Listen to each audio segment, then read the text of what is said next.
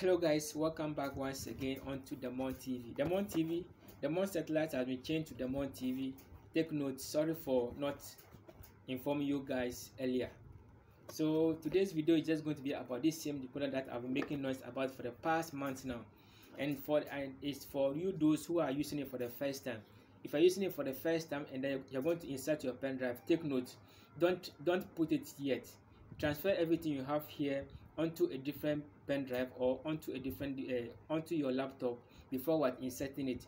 After you've inserted it for some time, you cannot take it out, but then the decoder might have formatted everything or formatted your pen drive for you.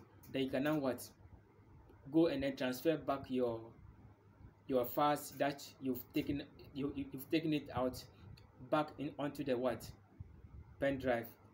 But then the decoder might have recognized this particular pen drive.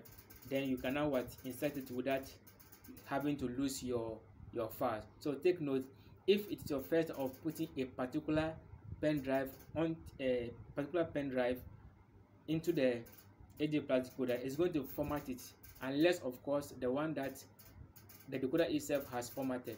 So for the first time, take out the files you have here. Take note, take out the files you have here onto a different pen drive or onto your computer. Put it inside. It will format it for some time, and then you cannot remove it before transferring your files back.